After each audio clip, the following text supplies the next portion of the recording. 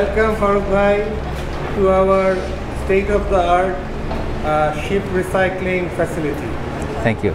আসসালামু আলাইকুম, আমি মোহাম্মদ al-farook বলছি শীতলপুর চট্টগ্রাম থেকে।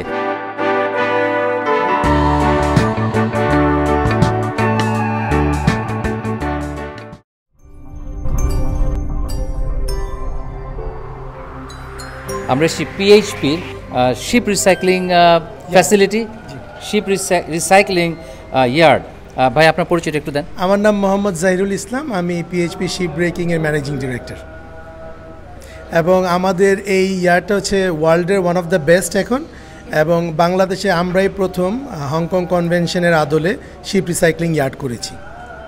আপনাকে অনেক অনেক ধন্যবাদ আমাদের ইয়ার্ডে আসার জন্য। আমরা এটা ঘুরে ঘুরে দেখব, কিন্তু সারা পৃথিবীর সবার সামনে বাংলাদেশের শিপ ব্রেকিং ইন্ডাস্ট্রিকে খুব খারাপভাবে তুলে ধরা হয়েছে অনেক বছর ধরে, এবং আমরা জেনে এসেছি যে বাংলাদেশের শিপ এখানে হিউম্যান রাইটস ভায়োলেশন হয়, চাইল্ড লেবার, এবং বিভিন্নভাবে পৃথিবীর সামনে আমাদেরকে খারাপভাবে তুলে ধরা হয়েছে। আপনি একটু কাইন্ডলি বলবেন যে আপনার কীভাবে ডিফারেন্ট? যে আসলে আমরা এই জিনিসগুলোই মাথায় নিয়ে কাজ করেছি যে ওয়ার্কার সেফটিটা আমাদের একদম হায়েস্ট প্রায়োরিটি। এটা এনশিওর করার জন্য আমরা পার্সোনাল প্রোটেক্টিভ ইকুইপমেন্ট প্রোভাইড করি আমাদের ওয়ার্কারদের, এবং যে কেউ এখানে কাজ করার আগে একটা প্রপার ট্রেনিংয়ের মাধ্যমে যায়, কারণ ইন্ডাস্ট্রিটা একটা হেভি ইন্ডাস্ট্রি। তো আমরা এখানে ওয়ার্কার সেফটিটা এনশিওর করি, এবং আমরা পরিবেশের যাতে কোনো ক্ষতি না হয় এই জন্য ইয়ার্ডটাকে এইভাবে ডেভেলপ করেছি যাতে কোনো শিপের ব্লক আমাদের পানি বা ইন্টারটাইডাল জোনে পড়ে না। এটা ডিরেক্টলি শিপ থেকে আমরা আমাদের ইয়ার্ডে ট্রান্সফার করি। এটার জন্য বিভিন্ন ধরনের ক্রেন আমরা এখানে ইন্ট্রোডিউস করেছি, আমরা আপনাদের ঘুরিয়ে ঘুরিয়ে দেখাবো। এবং পুরো প্রোডাকশন এরিয়াটা কংক্রিট ফ্লোর আমরা করেছি, এবং এখানে রেইন ওয়াটার কালেকশন হয়, এবং পানি সাগরে আবার যাওয়ার আগে আমাদের ইটিপি আছে। তো এইগুলা যেহেতু আমরা করি, এই জন্য আমরা পরিবেশ বান্ধব এবং ওয়ার্কার সেফটিটা আমরা এইভাবে এনশিওর করছি। আচ্ছা, আপনি যদি এক্সপ্লেন করেছেন, তারপর আমি আলাদাভাবে জিজ্ঞেস করি। প্রায় প্রতিটি জাহাজের মধ্যে খুবই হ্যাজার্ডাস ওয়েস্ট থাকে, যেটা আমাদের এনভায়রনমেন্টের জন্য খুবই ক্ষতিকর, এবং এটাই আসলে মেইন কনসার্ন বেশিরভাগ শিপ ব্রেকিং ইন্ডাস্ট্রিতে। আপনারা সেটা কীভাবে হ্যান্ডেল করেন? যে আমরা যেটা প্রথমে করি, আমাদের একটা হ্যাজার্ডাস ম্যাটেরিয়াল টিম আছে, হ্যাজম্যাট এক্সপার্ট বলি আমরা। ওদেরকে আমরা ইউরোপ থেকে ট্রেনিং দিয়েছি, ওনারা ইউএসএতে গেছে, ইন্ডিয়াতে গেছে, সিঙ্গাপুরে গেছে। তো এই যে হ্যাজম্যাট এক্সপার্ট, ওরা শিপটা আসার আগেই আমরা শিপের মধ্যে কী ধরনের বর্জ্য পেতে পারি এইটা আমরা আইডেন্টিফাই করে ফেলি। শিপটা যখন আমাদের বাংলাদেশে আসে তখন আমরা স্যাম্পল কালেক্ট করি, শিপ থেকে স্যাম্পল কালেক্ট করে আমরা এই স্যাম্পলগুলো চায়নাতে পাঠাই ফর ল্যাবরেটরি টেস্টিং। তো ওই ল্যাবরেটরি টেস্টিংয়ে যখন রিপোর্টটা আমরা পাই যে কোন কোন এরিয়াতে হ্যাজার্ডাস ওয়েস্ট থাকতে পারে, ওই এরিয়াগুলো আমরা আইডেন্টিফাই করে মার্ক করে ফেলি। তখন আমাদের যে হ্যাজমেট টিম এক্সপার্ট আছে, ওরা শিপে যায়, প্রপার প্রোটেক্টিভ ইকুইপমেন্ট পরে ওই এরিয়াটাকে কর্ডন অফ করা হয়, করে আমরা শিপ থেকে বর্জ্যগুলোকে শিপ ইয়ার্ডে ট্রান্সফার করি। এইভাবে আমরা যেটা করি, আমরা এই ক্ষতিকার যেই সব প্রোডাক্টগুলো আছে ওগুলো যাতে আমাদের ওয়ার্কারদের সংস্পর্শে না আসে, এটা আমরা ইনশিওর করি। আপনার একটা এক্সাম্পল, বাংলাদেশ অন্যান্য শিপ ব্রেকার ইন্ডাস্ট্রি যেগুলো আছে তাদের জন্য আপনার একটা এক্সাম্পল আমরা আরও ভালো করে দেখব ঘুরে ফিরে এই সমস্ত প্রজেক্ট। থ্যাংক ইউ আসার জন্য। চলেন, ইউ ওয়েলকাম। শুরু করবো ওনাদের বাগান দিয়ে। মাশাআল্লাহ, এটা কি জাতের আম রে ভাই? কাটিমন। এবং এটা আগাম জাতের একটা আম গাছ, কারণ অন্য গাছে এখানে আসলে 12 মাসই এটা। আচ্ছা, এটাই আসলে মেইন কারণ যে কিছু দেখতে পাচ্ছি বলে এসছে, কিছু আম বড় হওয়ার পথে। বেশ আরও অনেক আম গাছ দেখতে পাচ্ছি, ভালোই তো কালেকশন, এবং সব এই পটের মধ্যে ফিগ গাছ, যেটা আমরা বলি তিন ফুল। আমরা ট্রুলি একটা গ্রিন ইয়ার্ড, এটাই প্রমাণ হচ্ছে, এই বাগানটাই প্রমাণ হচ্ছে যে আমরা পরিবেশের ব্যাপারে কতটুকু যত্নশীল। এবং আমরা শুধু আমাদের নিজেদের কথা চিন্তা করলেই হবে না, আমরা আমাদের নেক্সট জেনারেশনকে আমরা কী টাইপের বাংলাদেশ দিয়ে যাচ্ছি, এটাই কিন্তু আমাদের এখন কি কনসার্ন। Thank you. আর হ্যাঁ আমরা দেখলাম মাশাআল্লাহ আম হয়ে গেছে। আর এই যে একটা মাশাআল্লাহ, look at that size, huge, অনেক অনেক বড় হয়ে গেছে। এটা কি জাতের আম? কাটিমন। এটাও কাটিমন। আপনারা দেখেন সবই কাটিমন। কাটিমন, এটা আম্রপালি। এটা আম্রপালি। আচ্ছা, যেটা মোস্ট এক্সপেন্সিভ আম মিয়াজাকি। আচ্ছা আচ্ছা, মিয়াজাকি ম্যাঙ্গো গাছ। এটা ফলটা কখন হবে? ফলটা এই যে বকুল ধরেছে, ইনশাআল্লাহ আশা করি পাবো। কোনটা? এটা মিয়াজাকি। এটা মিয়াজাকি। আচ্ছা, নাইস। এটা হয়ে গেছে। মেবি আমি সামারে আসলে তখন আমার দেখার সৌভাগ্য হবে। হ্যাঁ হ্যাঁ দেখছি কাটিমন। আচ্ছা, এটা কি পেকে গেছে নাকি লালচে লালচে হয়ে গেছে? না না না, এটা পারতে গাছেরটা কাছে সুন্দর। এই যে আরো আমি বলে শিখেছি মাশাআল্লাহ। বেশ অনেক সুন্দর কালেকশন। আমরা দেখি সবাই মানুষ তাদের ছাদের উপরে ছাদ কৃষি করে, কিন্তু এখানে ছাদ কৃষি না করে তারা তাদের যে ইয়ার্ড আছে ফ্যাক্টরি কোম্পানির, সেখানেই তারা অনেক সুন্দর বাগান বানিয়েছেন মাশাআল্লাহ। অনেক অনেক আম হয়েছে আপনাদের এখানে, আর অন্য অনেক ফল গাছই আছে। আপেল গাছ, আচ্ছা দেখতে আসি। সফেদা গাছও দেখলাম।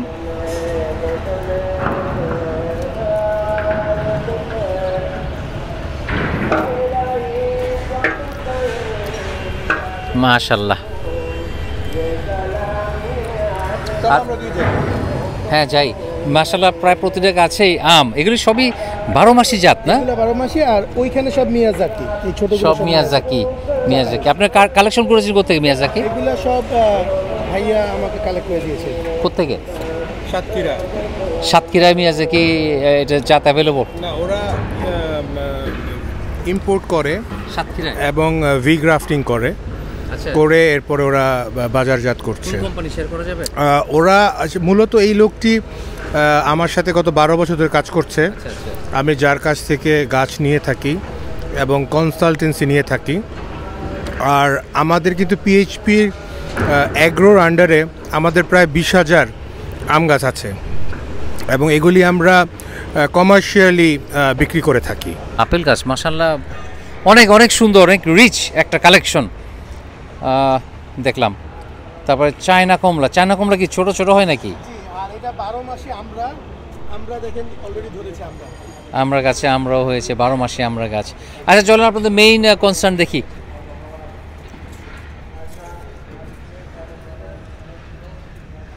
প্রোডাকশন এরিয়াটা যেতে হলে পারমিশন লাগে, যেহেতু সেফটিটা আমাদের সবার এনশিওর করতে হয়। এই যে আপনি একটা এখানে ম্যাগনেটিক ক্রেন দেখেন কাজ করছে। জি, এই ম্যাগনেটিক ক্রেনটা 300 লোকের কাজ করে। আগে সবগুলা কাজ ম্যানুয়ালি হতো, এখন এটা ম্যাগনেটিক ক্রেনের মাধ্যমে। আমরা সামনে গেলে দেখাবো।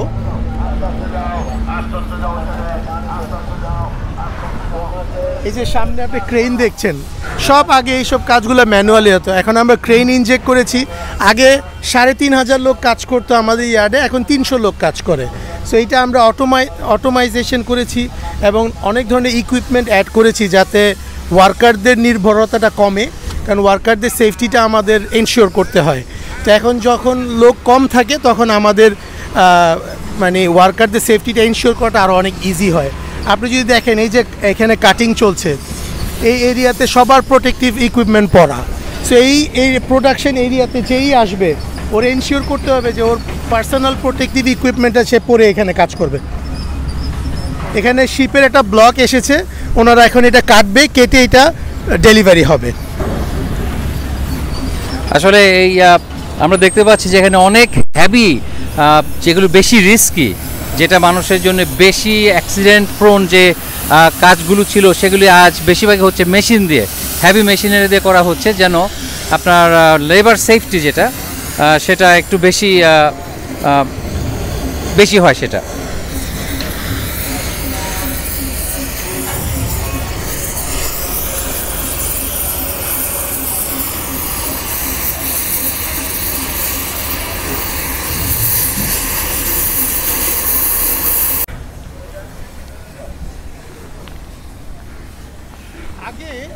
ট্রেডিশনাল ওয়েতে প্রতিটা লোহার এইসব পাতগুলা বা স্টিলগুলা ম্যানুয়ালি কাঁধে করে লোড করে ট্রান্সফার করা হতো।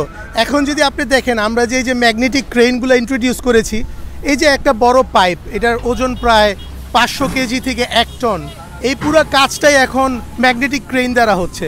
তো এইখানে যেটা হচ্ছে, ওয়ার্কারদের ঝুঁকিটা টোটালি আমরা মিনিমাইজ করে ফেলেছি। কারণ আগে ওয়ার্কাররা যখন এগুলো কাঁধে নিয়ে এক জায়গায় থেকে আরেক জায়গায় নিয়ে যেত, তখন অনেক ইনজুরি হওয়ার সুযোগ থাকতো।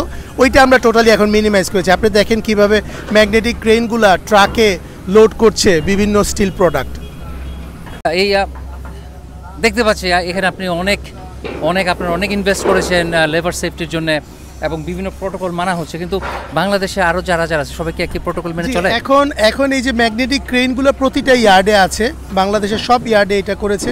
এবং আমরা যেইভাবে ইয়ার্ডটাকে ডেভেলপ করেছি, আমরা অন্য ইয়ার্ডের মালিকদেরকে এখন আমাদের ইয়ার্ড ভিজিট করার সুযোগ দিচ্ছি, এবং ওনারা আমাদের থেকে দেখে উদ্বুদ্ধ হয়ে ওনারাও এখন ইনভেস্টমেন্ট করছে। এখন বেশ কিছু ইয়ার্ডে কাজ চলমান আছে, ওরাও ইমপ্রুভমেন্টের দিকে যাচ্ছে। কারণ আমরা একটা জিনিস রিয়েলাইজ করেছি যে আগে যেভাবে আমরা শিপ রিসাইক্লিং করতাম ওইভাবে আসলে কন্টিনিউ করা যাবে না।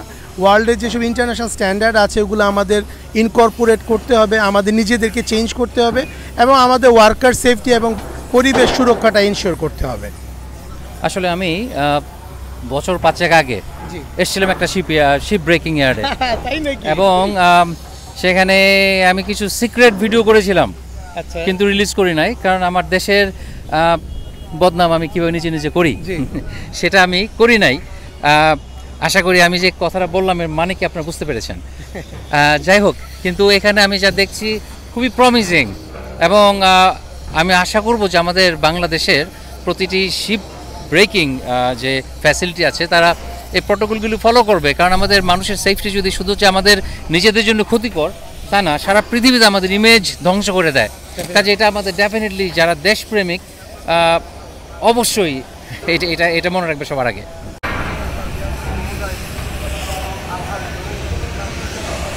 এই যে সিলিন্ডারগুলো আগে যত্রতত্র রাখা হতো, ওইটাতেও কিন্তু অ্যাক্সিডেন্ট হওয়ার চান্স ছিল।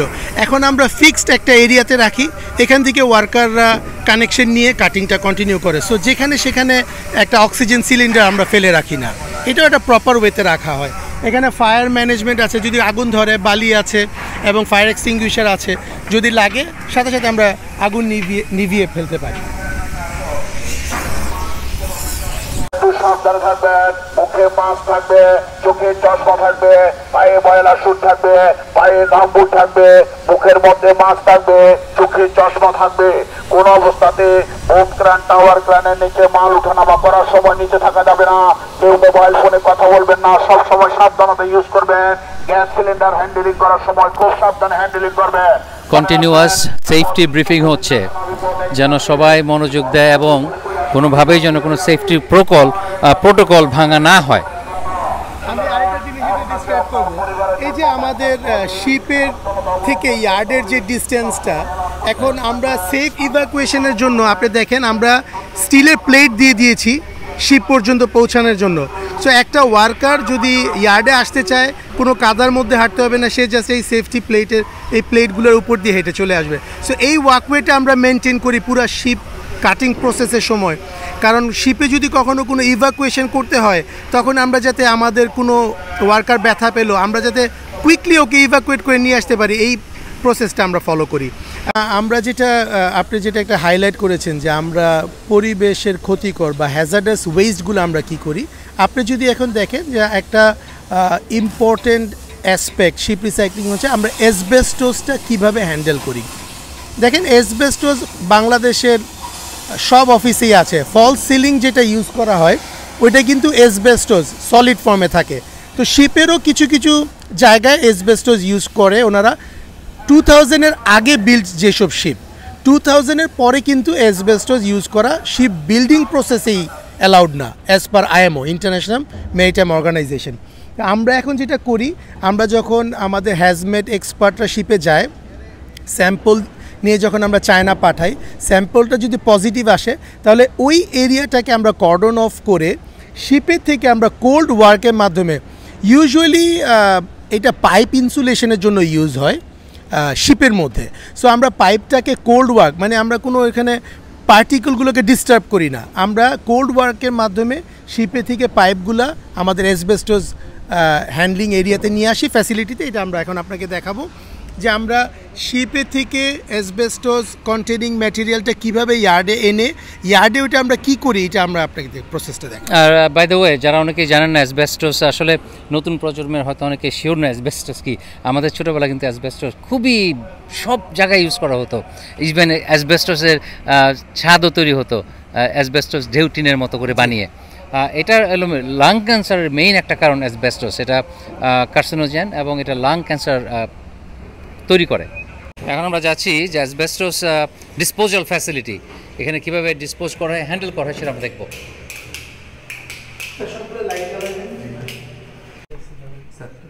বাংলাদেশে এখনও তেমন কোনো ফ্যাসিলিটি নাই যেখানে অ্যাসবেস্টস সেফলি এনভায়রনমেন্টে ডিসপোজ করা যায় অথবা ফেলে দেওয়া যায়। এই জন্য ওনারা যেটা করেন সেটা হলো সমস্ত অ্যাসবেস্টস এক্সপোজড অথবা অ্যাসবেস্টস ম্যাটেরিয়াল যেটা আছে সেগুলিকে এইভাবে প্যাক করে ফেলেন। প্যাক করে এটাকে পাঠানো হয় জার্মানিতে। পরে জার্মানি একটা কোম্পানি এটাকে এনভায়রনমেন্টাল ফ্রেন্ডলি করে ডিসপোজ অফ করে যেভাবে করার নিয়ম, আর এই জন্য তো অবশ্যই তাদেরকে পে করতে হয়। যে এই জন্য আমরা ওই জার্মান কোম্পানিকে পে করি। তো এখন যেটা হয় ইউজুয়ালি অ্যাসবেস্টস কন্টেনিং ম্যাটেরিয়ালগুলো আমাদের টিম শিপে আইডেন্টিফাই করে। আমি এখন আমাদের যে হ্যাজমেট এক্সপার্ট আছে ওনাকে বলার জন্য সুযোগ দিব যে আমরা কি করি শিপে যখন কোনো হ্যাজার্ডাস ওয়েস্ট আমরা পাই।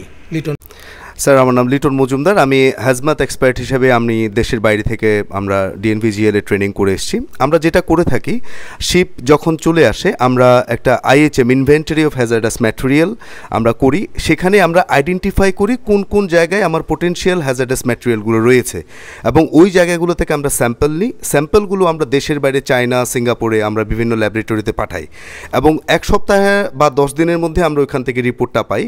ওই রিপোর্টের উপর বেস করে আমরা যে জায়গাগুলোতে হ্যাজার্ডাস ম্যাটেরিয়াল থাকে, অ্যাসবেস্টাস থাকে, সেই জায়গাগুলো আমরা আইডেন্টিফাই করে ফেলি এবং কর্ডন করে দিই যাতে আমাদের সাধারণ ওয়ার্কাররা ওখানে যেতে না পারে। এরপর আমরা যেটা করি, আমাদের অ্যাসবেস্টাস রিমুভাল টিম আছে আমাদের, তারা যেটা করে তারা কোল্ড ওয়ার্কের মাধ্যমে নাট বোল্ট ওপেনিংয়ের মাধ্যমে আমরা অ্যাসবেস্টাস কন্টেনিং মেটেরিয়ালটাকে আমরা আস্ত র্যাপিং করে যাতে অ্যাসবেস্টাস ডিস্টার্ব না হয় সেটা আমরা এখানে এই রুমে নিয়ে আসি অ্যাসবেস্টাস কন্টেনিং ম্যাটেরিয়াল সহ। এবং আমাদের যখন কোয়ান্টিটি সাফিসিয়েন্ট হয় রিমুভালের জন্য তখন আমরা আমাদের এই নেগেটিভ যে প্রেশার চেম্বার আছে সেখানে আমরা অপারেশনটা স্টার্ট করি। এই নেগেটিভ প্রেশার চেম্বারে স্টার্ট করতে গেলে কিছু স্পেশাল প্রোটোকল আমাদেরকে ফলো করতে হয়। আমাদের ওয়ার্কার যারা কাজ করে তাদেরকে স্পেশালাইজড কিছু PAPR মাস্ক বলি সেগুলো ইউজ করতে হবে, স্পেশালাইজড PPEগুলো ইউজ করতে হবে এবং ডিউরিং দ্যাট টাইম আমাদেরকে এক সেফটি সুপারভাইজার বা আমি থাকি যাদেরকে সুপারভিশনে রাখতে হয়। এবং আমাদের এই রুমটাতে CCTV ক্যামেরা লাগানো আছে যাতে এনি ইমার্জেন্সি আমরা তাদেরকে হেল্প করতে পারি। এবং রিমুভালের পরে যেটা করি আমরা টোটাল এই ওয়েস্টগুলো সিমেন্ট সলিডিফিকেশন পাইপ থাকে সেই পাইপের মধ্যে আমরা ঢুকিয়ে মুখটা আমরা সিমেন্ট দিয়ে আমরা সিল করে ফেলি। এবং যারা ওয়ার্কার থাকে তাদেরকে 4 স্টেজ ফিল্টার শাওয়ার নিতে হয়, অর্থাৎ তাদেরকে প্রথমে উইথ পিপি নিতে হয়, তারপর পিপি ওপেন করার পর তারপর ন্যাকেট শাওয়ার করতে হয়। এরপরে গিয়ে আরও একটা ফ্রেশ শাওয়ার নেওয়ার পরে সে পিছনের রুম দিয়ে সে বেরিয়ে আসবে।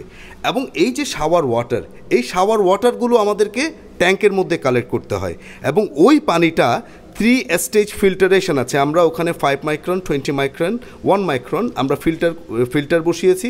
ফিল্টারেশন আমরা করার পরে দেন আমরা এটা রিলিজ করতে পারি। রিলিজ করার আগে ওই পানিটার স্যাম্পল নিয়ে আমাদেরকে ডিপার্টমেন্ট অফ এনভায়রনমেন্টের ল্যাবরেটরিতে টেস্ট করাতে হয় এটা মানমাত্রার মধ্যে আছে কিনা বা এটাতে কোনো অ্যাসবেস্টাস কন্টামিনেশন আছে কিনা। তো এভাবেই আমরা কাজটা করি। এখন আমি আমাদের নেগেটিভ প্রেশার রুমটা একটু দেখাবো যেখানে আমাদের মেইন কাজটা হয় অ্যাসবেস্টস রিমুভাল। এই রুমটার মধ্যে আমাদের যেটা হয়, একটু মাস্কটা নিয়ে আসুন। এই রুমটাতে আমরা যদি আপনি দেখেন এই প্রতিটা দরজা কিন্তু সিল করা যায়, এয়ার টাইট। সো আমরা যখন এই রুমটা লাগিয়ে দিই এটা পুরো এয়ার টাইট হয়ে যায়। এখানে আমরা নেগেটিভ প্রেশার মানে এয়ারটাকে টোটালি সাকশন করে এখানে নিয়ে আসা হয়। এখন যখন আমরা কোনো পাইপের থেকে অ্যাসবেস্টস রিমুভ করি, যেরকম আমাদের ওয়ার্কাররা আবার এই মাস্কটা পরে এখানে কাজ করে, কারণ এখানে যেহেতু নেগেটিভ প্রেশার থাকে এখানে ওনারা পজিটিভ প্রেশার মাস্ক পরে এখানে কাজ করে যাতে ওদের কোনো ডিসকমফোর্ট না হয় কাজের সময়। তো আমরা এখানে অ্যাসবেস্টস রিমুভ করে এই সলিডিফিকেশন পাইপের মধ্যে অ্যাসবেস্টস চলে যায় এবং এইটা আমরা সিল করে দেই। তখন আর পরিবেশের বা কোনো ওয়ার্কারকে আর এই এখানে রেখে দিলে আর অ্যাসবেস্টস কোনো ক্ষতি করতে পারে না। যখন আমরা আবার এক্সপোর্ট করি তখন আমরা এইটা আবার এইগুলো খুলে ফেলি, খুলে আমরা এক্সপোর্ট বক্স আপনাদেরকে দেখালাম, ওইভাবে আমরা এক্সপোর্ট করা হয়। এবং এখানে যখন কাজ হয়, স্যার একটু লাইটটা চালিয়ে দেন, এখানে যখন কাজ হয় ভিতরে নেগেটিভ প্রেশার রুমে, লাইটগুলো একটু চালিয়ে দেন, এখানে আমাদের সুপারভাইজাররা বসে, সুপারভাইজাররা এখান থেকে টোটাল কাজটা মনিটর করে এবং আমাদের সিসিটিভি ক্যামেরার মাধ্যমে আমরা রেকর্ড করি, কারণ আমরা যেহেতু ইন্টারন্যাশনাল স্ট্যান্ডার্ড ফলো করি আমাদের সার্টিফিকেশনগুলো প্রতি বছর আবার ভ্যালিড করতে হয়। তো সার্টিফিকেশন ভ্যালিডের সময় যেই অডিটটা হয় ওই অডিটটাতে আমরা কীভাবে কাজ করেছিলাম এটা দেখাতে হয়। তো এখন আমরা একটা শিপে যাব, শিপে গিয়ে আপনাকে আমরা দেখাবো যে আমরা শিপে কীভাবে কাজ করি। আমরা অনেক ডিটেল জানলাম। আজকে যদি আমাদের বাংলাদেশের প্রতিটা ইন্ডাস্ট্রি, গার্মেন্টস বলেন, লেদার ইন্ডাস্ট্রি বলেন, অন্য যে কোনো ম্যানুফ্যাকচারিং কোম্পানিগুলো আছে, তারা সবাই যদি তাদের যে ইন্ডাস্ট্রিয়াল বর্জ্য সেটা যদি পরিশোধনের মাধ্যমে তারপর আমাদের নদীতে অথবা আমাদের এনভায়রনমেন্টে ছেড়ে দেয়, তাহলে কিন্তু আমাদের বুড়িগঙ্গার পানি পরিষ্কার হয়ে যেতে লাগবে না সময় খুব একটা বেশি। আমাদের বুড়িগঙ্গার পানি দূষণের কিন্তু এটাই মেইন কারণ, যে সমস্ত ফ্যাক্টরি তাদের সমস্ত বর্জ্য সরাসরি নদীতে ফেলে দেয়। আশা করি আমার লাইফ টাইম আমি দেখে যেতে পারবো যে বাংলাদেশের কোনো বর্জ্য সরাসরি নদীতে যাচ্ছে না। এটা কি স্টিল টো? হ্যাঁ স্যার, স্টিল টো। আচ্ছা আচ্ছা, ভেরি গুড। তা আমরা এখন, আমি আগে দেখেছি তখন কিন্তু এই সিস্টেম ছিল না যে আপনি জাহাজ পর্যন্ত এইভাবে হেঁটে যাবেন। আগে ছিল একদম হাঁটু পর্যন্ত কাদা কিংবা আরও বেশি, সেটা পার হয়ে আপনার জাহাজে যেতে হতো। তো মাশাআল্লাহ অনেক, আলহামদুলিল্লাহ অনেক ইমপ্রুভমেন্ট হচ্ছে। সেফটি ব্যাপারটা এখন একটা মেইন কনসার্ন সবার জন্যে।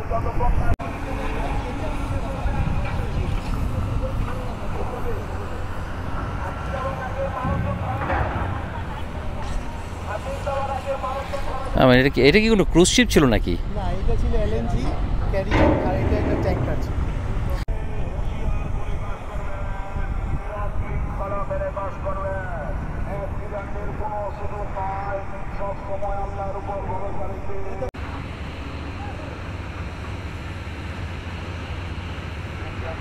আমি একটা জানতে চেয়েছিলাম যে স্টিল টো স্টিল টো যেটা মানে তার যে টো, এটা স্টিলের তৈরি, যেন কোনো হেভি মেটাল পড়লে অথবা হেভি কিছু পড়লে তার টো নষ্ট হয়ে না যায়। কারণ ওয়ান অফ দ্য মেইন যে দুর্ঘটনা হয় সেটা হলো একটা এইভাবে হয় যে পায়ের উপরে ভারী কিছু পড়ে গেছে, মেটাল পড়ে গেছে এবং সেটা দেখাতে হবে না। এইটা যেটা হয় ইউজুয়ালি আগে ওয়ার্কারদের যে মেজর অ্যাক্সিডেন্টগুলো আমরা আইডেন্টিফাই করেছিলাম সেটা হচ্ছে যে ওয়ার্কার যখন কোনো স্টিল ব্লক দিয়ে কাজ করে তখন একটা সাইডে থেকে একটা ছোট ব্লক এসে ওর পায়ে পড়লো, পাটা তখন কেটে যায়। তো এইটা মিনিমাইজ করার জন্য আমাদের যে গামবুটগুলো স্টিল টো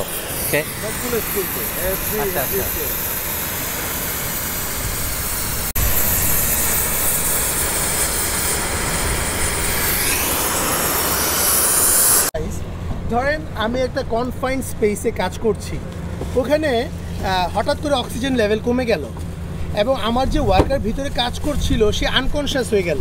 তখন আমাদের বাইরের থেকে response team, emergency response team এইটা পরে এটা 45 মিনিটস অক্সিজেন সাপোর্ট দেয় এই সিলিন্ডারটা। সে গিয়ে ওই লোকটাকে রেস্কিউ করে নিয়ে আসবে। এবং এরকম আমাদের প্রায় 10 থেকে 15টা সেট আছে, শিপের বিভিন্ন জায়গায়ও থাকে এবং আমাদের শিপের উপরে। এবং এইটা যদি দেখেন, এটা ইইবিডি emergency escape breathing device, emergency escape breathing device. So এইটা যেটা হয় যখন কোনো পার্টিকুলার এরিয়াতে আমাদের লোক কাজ করে তখন এইটা নিয়ে ভিতরে যায়, যদি কখনো কোনো অক্সিজেন লেভেল কমে যায় তখন সে এইটা পরে সাথে সাথে বেরোয় যেতে পারে। এটা 15 মিনিটস অক্সিজেন ব্যাকআপ দেয়। সো এই যে এইসব জিনিসগুলো চিন্তা করা এবং ওয়ার্কারদের সেফটির জন্যই কিন্তু এগুলা আমরা কিনেছি এবং আমরা মেনটেন করি। এবং এখানে যখন কোনো শিপে কোনো লোক এসে কাজ করে তখন কিন্তু স্পেশাল ট্রেনিং নিয়ে আসতে হয় এবং যে কেউ কিন্তু, আপনি দেখেছেন একটা সিকিউরিটি পয়েন্ট আছে, যে কেউ কিন্তু শিপে ঢুকতে পারে না। এখানে পুরো আলাদা একটা আমরা রেজিস্টার মেনটেন করি কে শিপে আসতে পারবে। আমার এখানে আমাদের যে শিপ ইনচার্জ আছে মঞ্জু সাহেব, উনি কত সালে থেকে আছেন আমাদের সাথে? 1984 থেকে উনি আমাদের সাথে আমাদের এই শিপইয়ার্ডে কাজ করছে। সো এই লোকগুলো খুবই এক্সপেরিয়েন্সড। আমরা শিপ বিল্ডিংয়ের জন্য ওয়ার্ল্ডের বিভিন্ন জায়গায় ইউনিভার্সিটি দেখেছি, কিন্তু শিপ ব্রেকিংয়ের জন্য কিন্তু কোনো এডুকেশন নাই। এই যে এই লোকগুলোর এক্সপিরিয়েন্স থেকে শিখেই কিন্তু আমরা একটা শিপ রিসাইকেল করি বা ডিসপোজ করি বা কাটি। তো এই লোকগুলো 84 থেকে পিএইচপিতে আছে, এটা শো করে যে আমাদেরও ডেডিকেশন এবং ওনাদেরও ডেডিকেশন আমাদের প্রতি। Thank you. আসলে শিপের বটমে আছি, এই শিপটাতে আগে তেল ক্যারি করতো, আমরা এখানে একটা শিপের কার্গো হোল্ডে আছি। সো এই শিপটা একটা ট্যাঙ্কার ছিল, অয়েল ট্যাঙ্কার, এটা 1996-এ ইউকেতে বিল্ড হয়েছিল এবং আমরা এখন শিপের একদম কার্গো হোল্ডে আছি। এই জায়গায় আগে বিভিন্ন ধরনের অয়েল প্রোডাক্ট ক্যারি করা হতো। আচ্ছা, আপনারা আসলে প্রথমত আমাদের সিকিউরিটি, ওনাদের যে সিকিউরিটি প্রোটোকল এবং যে ইকুইপমেন্ট আছে ইমার্জেন্সিতে ইউজ করার জন্য, সেগুলি সম্বন্ধে একটু ধারণা পেলেন। আর আরেকটা জিনিস খুবই এক্সাইটিং, যেহেতু আজকাল প্রথমত বাংলাদেশ এখন সারা পৃথিবী সবাই চিনে বাংলাদেশকে, কাজেই বাংলাদেশে একটা খবর বেরোলে সেটা সবারই নজর কাড়ে। তো অতীতে আমরা দেখেছি যে অনেক দুর্ঘটনার রিপোর্ট আসতো যে এখানে শিপ ব্রেকিংয়ে এতজন মারা গেল, এটা হইলো বিভিন্ন ধরনের হরর স্টোরি আমরা শুনতাম। কিন্তু আলহামদুলিল্লাহ আমাদের অলসো সরকারের যে প্রেশার, যে মালিক পক্ষের যে সিকিউর হতে হবে এবং কোনো ধরনের দুর্ঘটনা ঘটানো যাবে না, গেলে তাদের অপারেশন বন্ধ হয়ে যায়। তো আসলে যেখানে পয়সার কষ্ট সেখানে সবাই অ্যাটেনশন পে করে। এ কারণেই ওয়ান অফ দ্য কারণ যে তারা এখন সবাই খুবই কনসার্ন এবং আলহামদুলিল্লাহ বেশ সিকিউর। আর ওই যে অ্যাসবেস্টসের কথাটা বললো, এটা কিন্তু আমেরিকাতে একই স্ট্যান্ডার্ডে এটাকে রিমুভ করা হয়। আর কাজেই আলহামদুলিল্লাহ থিংস আর লুকিং বেটার। এবং আমি 5 বছর আগে যা দেখেছিলাম ডেফিনেটলি তার চেয়ে অনেক ভালো। 5 বছরে আরও চেঞ্জ হবে, কারণ আমাদের ইয়ার্ড দিয়ে পিএইচপি দিয়ে এটা স্টার্ট হলো। এখন আমরা অন্যদেরকে মোটিভেট করছি যাতে অন্য ইয়ার্ডরাও এই ইনভেস্টমেন্টগুলো করে। এবং আমি আশা করি আপনার এই ভিলগের মাধ্যমে আরও লোক ইন্সপায়ার্ড হবে এবং মানুষকে জানানো দরকার। আমরা শুধু খারাপ সংবাদই ইন্টারেস্টিং হিসাবে আমরা পড়ি। আমরা যখন একটা নিউজ পেপার খুলি কে মারা গেল, কার ক্ষতি হলো, ওইটার প্রতি আমাদের ইন্টারেস্ট বেশি থাকে। কিন্তু বাংলাদেশেও যে ভালো জিনিস হচ্ছে, পজিটিভ চেঞ্জেস আসছে, আমরা কেন পিছিয়ে থাকবো? Nothing is impossible. তো আমি মনে করি যে সবাই যদি একসাথে কাজ করি এবং পজিটিভ জিনিসটাও যদি আমরা তুলে ধরি, তাহলে আরও মানুষ উদ্বুদ্ধ হবে, অনেক লোক মোটিভেটেড হবে এবং ওরাও চেষ্টা করবে যে আরও ইমপ্রুভমেন্ট করার জন্য, বাংলাদেশকে আরও সুন্দরভাবে রিপ্রেজেন্ট করার জন্য। আপনি আসলে অত্যন্ত খুবই গুরুত্বপূর্ণ একটা কথা বলেছেন যে খবর সব নেগেটিভ খবর হলে খবর, পজিটিভ কিছু হলে সেটা খবর না। আমরা যত দেশের জন্য যত খারাপ কিছু সব জায়গায় সারা পৃথিবীর বিভিন্ন নিউজ পেপার আমরা কিন্তু দেখি, কিন্তু ভালো কিংবা ইমপ্রুভমেন্ট সেটা দেখি না। কয়েকদিন আগে আমি বাংলাদেশের পদ্মা সেতু নিয়ে খুব গর্ব ভরে কিছু কথা বলেছিলাম। আমি কিন্তু শেখ হাসিনাকে নিয়ে কিছুই বলি নাই, আমি আওয়ামী লীগ নিয়ে কিছুই বলি নাই। অথচ I am very sorry to say যে যারা দালাল এবং রাজাকার আলবদর এবং তাদের সন্তান যারা আছে, তারা এখনও দেশের স্বাধীনতা মেনে নিতে পারে না। এবং আমি দেশের জন্য আমি একটা পদ্মা সেতু দেখে খুশি হয়েছি, তাতে তাদের তো জ্বলার কথা না, কিন্তু তারা জ্বলে পড়ে শেষ। এবং অনেক আজে বাজে কমেন্ট আমি পেয়েছি, সেগুলো বেশিরভাগ ডিলিট করে দিয়েছি, তাদেরকে ব্লক করে দিয়েছি, কারণ কোনো রাজাকার আলবদর আমার চ্যানেলে কোনো প্রয়োজন নাই। আর যাই হোক, এখন আলবদর রাজাকার কারা? যারা স্বাধীনতা বিরোধী। অনেকেই মনে করে গোলাম আজম, সে আবার কে? সে কী করেছে? সে বাংলাদেশের নাম্বার 1 যুদ্ধাপরাধী এবং সারা ওয়ার্ল্ড ওয়াইজ রেকগনাইজড। এটা কি পলিটিক্যাল স্টেটমেন্ট হয়ে গেল? মোটেও না। আমি একজন বাংলাদেশি, আমার দেশ নিয়ে আমি আমার দেশের ভালো মন্দ নিয়ে কথা বলতে পারি। এখানে পলিটিক্সের কিছু নাই। স্বাধীনতা যুদ্ধ কোনো পলিটিক্স ব্যাপার ছিল না। এটা আওয়ামী লীগ কোনো দল না, এটা সমস্ত দেশের মানুষের যুদ্ধ ছিল। কাজেই এটাকে রাজনৈতিকভাবে ধরার কোনো কারণই নাই। এবং আমাদের দেশের উন্নতি হলে যদি কারো খারাপ লাগে, তাহলে ডেফিনেটলি সে আমাদের ভালো চায় না। 1971 সালে যে আমরা এই যে স্বাধীনতা পেয়েছি, আজকে যে আমি একটা ইন্ডাস্ট্রিয়ালিস্ট হয়েছি, এটা তো অনেক বড় একটা কারণ হচ্ছে কি এই যে আমরা স্বাধীনতা পেয়েছি, এই জন্য যে কেউ এখানে ইন্ডাস্ট্রিয়ালিস্ট হতে পারছে। আগে কিন্তু 11 পরিবার পুরো দেশ চালাতো, অন্য দেশ থেকে 11টা ফ্যামিলিকে সিলেক্ট করে দেওয়া হয়েছিল, ওরাই দেশ চালাতো। তো আমরা যে এখন বুক ফুলিয়ে বলতে পারি যে আমরা একজন ইন্ডাস্ট্রিয়ালিস্ট, আমি ওয়ার্ল্ডের বেস্ট রিসাইক্লিং ইয়ার্ড এখন বাংলাদেশে, এটা আমরা মাথা উঁচু করে বলতে পারি, কারণ আমরা একটা স্বাধীন দেশ এবং আমাদের স্বাধীনতার এই যে ফসল, এইগুলো হচ্ছে কি আমাদের স্বাধীনতার ফসল। ভাই দুঃখজনক, অনেকেই বিশেষ করে আমার সেই পদ্মা সেতুর পর আমি যখনই আসলে স্বাধীনতা নিয়ে কোনো কথা বলি এটাকে পলিটিসাইজ করে ফেলে, মনে করে যে আমি পলিটিক্যাল, আমি অমুক দলের অমুক লীগের দালাল। ভাই আমি আজকে আপনাদেরকে পাবলিকলি অ্যানাউন্স করে বলে দিচ্ছি আমি কোনো দলের দালাল না, আমি দেশের দালাল। আমরা বাংলাদেশের দালাল এবং বাংলাদেশের উন্নতি করার জন্য, ভালো করার জন্য যা করতে ইনশাআল্লাহ আমরা করবো। Thank you. এত বড় একটা জাহাজ, এত বড় জাহাজ, কিন্তু সেটা ভেঙে ফেলার পরে কিন্তু ছোট ছোট পিস হয়ে যায়, কিছুই থাকে না। হিউজ, এটাতে কত বড় জাহাজ এটা, মাই গড, একটা শহরের সমান। আমরা যদি ভ্যালু হিসেবে ধরি, জি, এই দুইটা শিপের কেনার জন্য আমরা প্রায় 300 কোটি টাকা শিপের মালিককে দিয়েছি। 300 কোটি টাকা শুধু ভাঙা জাহাজের জন্য, ভাঙার জন্য, এই দুইটা জাহাজের জন্য। তো এই 300 কোটি টাকাতে আপনার লাভ কত থাকবে? লাভ থাকবে বা লসও হতে পারে ব্যবসায়। তো কারণ কি একটা শিপ যখন আমরা কিনি তখন এটা 6 থেকে 8 মাস লাগে আমাদের পুরোপুরি রিসাইকেল করতে। তো এই 6 থেকে 8 মাসের দেশের প্রেক্ষাপট অনেক চেঞ্জ হতে পারে। করোনার জন্য অনেক ধরনের ক্লোজার হতে পারে, যে ডেলিভারি বন্ধ রাখতে হবে। তো আমরা প্রফিটও করি আলহামদুলিল্লাহ, আমরা লসও করি, কিন্তু আমরা যেটা চাই যে পরিবেশ বান্ধব এবং ওয়ার্কারদের সেফটি এনশিওর করে যে শিপ রিসাইক্লিং করা যায়, এটা আমরা ওয়ার্ল্ডে দেখাতে চাই। এই যে এই ইয়ার্ডটা ডেভেলপ করা, আমরা এই ইয়ার্ডটা ডেভেলপ করার জন্য প্রায় 100 কোটি টাকা খরচ করেছি। তো এইটার পিছনে মেইন উদ্দেশ্য ছিল যে বাংলাদেশও রেসপন্সিবল শিপ রিসাইক্লিং করতে পারে। Thank you. পাচ্ছেন যে এখানে এই জায়গার প্লেটগুলো সরিয়ে ফেলা হয়েছে। আগে হয়তো এই যে এখানে ব্যারিয়ার দেখতে পাচ্ছেন, এই ব্যারিয়ারগুলো আগে হয়তো দেওয়া হতো না, যার জন্য প্রায় শোনা যেত যে এই গর্তে পড়ে মানুষ আহত হয়েছে অথবা মারা গিয়েছে। তো কাজেই ডেফিনেটলি ইমপ্রুভমেন্ট হচ্ছে এবং সেটা ভালোর জন্যই, ভালো দিকে যাচ্ছে।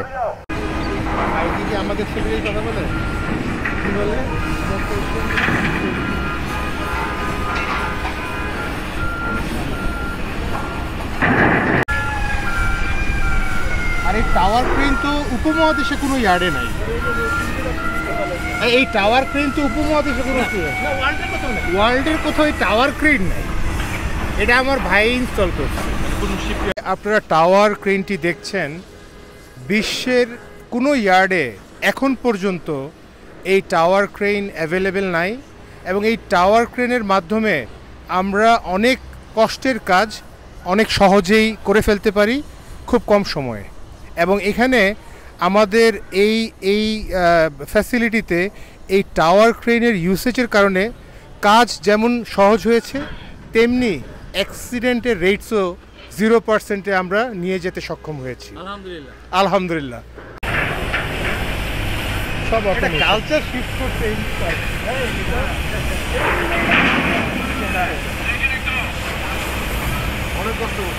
বিদেশিদের কম গালিও তো খাই না যে আমরা ওয়ার্কারদের রাইটস ভায়োলেট করি, আমরা পরিবেশের ক্ষতি করি। না, পরিবেশের ক্ষতি কি, আমাদের তো একটা গার্ডারও তো পানিতে পড়ে না। আমরা সব আমাদের বার্জি নিয়ে, মানে এখানে যে আমাদের যে মৎস্য সম্পদ, এই সম্পদ কিন্তু আমরা শুধু সেফগার্ড না, আমরা টেক কেয়ার। তো ভাই সবাইকে বলছি, প্লিজ আপনারা এটাকে, আমার কোনো স্টেটমেন্টকে পলিটিক্যাল কোনোভাবে নেবেন না। এটা মোটেও আমি পলিটিক্স লাইক করি না, আমি পলিটিক্স নাই, আমি পলিটিক্স নিয়ে ডিসকাস করি না। কিন্তু আমি যদি দেশের ভালো দেখে আমি বলবো দেশের ভালো, খারাপ বলে বলবো খারাপ। এখানে পলিটিক্সে কিছুই নাই। ভাই অনেক ধন্যবাদ আমাদেরকে সময় দেওয়ার জন্য এবং আমাদেরকে ঘুরিয়ে ঘুরে দেখানোর জন্য। এটা ট্রুলি একটা অ্যামেজিং এক্সপিরিয়েন্স ছিল। আর আপনাদের সবাইকে অনেক ধন্যবাদ আমাদের সাথে থাকার জন্য। ইনশাল্লাহ দেখা হবে অন্য কোথাও, অন্য কোনো একদিন। আল্লাহ হাফেজ। আসসালামু আলাইকুম। থ্যাংক ইউ আপনি আসার জন্য।